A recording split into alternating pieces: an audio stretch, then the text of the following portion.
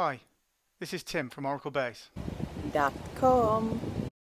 Today we'll be talking about Oracle Data Redaction. Oracle 12c introduces a new feature called Oracle Data Redaction. Redaction policies managed by the DBMS Redact package help you hide or protect sensitive data. This functionality has been backported to 11.204.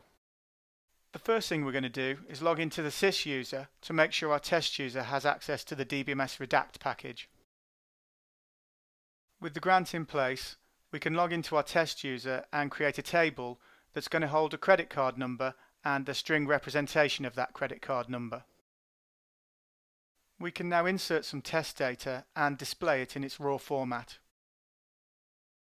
We create a redaction policy using the add policy procedure, passing in the table and column details and specifying a policy name.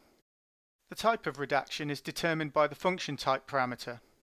The expression parameter allows us to indicate which rows should be redacted. In this case we're using 1 equals 1, so all rows will be redacted. Querying the data shows us the policies in place. Notice the card number column now contains zeros. Full redaction is not always that useful. In some cases, it's much better to display some parts of the data. For example, with a credit card, you often display the last 4 characters. Using the alter policy procedure, we specify a redaction policy of partial.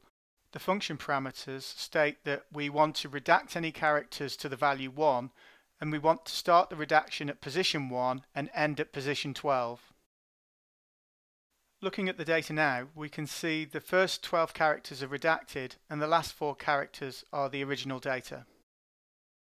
A redaction policy can handle multiple columns, so what we're going to do now is extend the redaction policy we've already created to handle the card string column.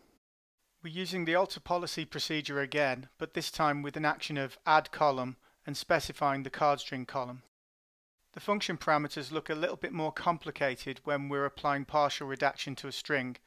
The first part defines how the data currently looks, using V for value and F for formatting characters. The second part indicates the format of the data after it's been redacted. We then specify the redaction character, in this case hash, and the range of values that have to be redacted, in this case the values for 1 to 12.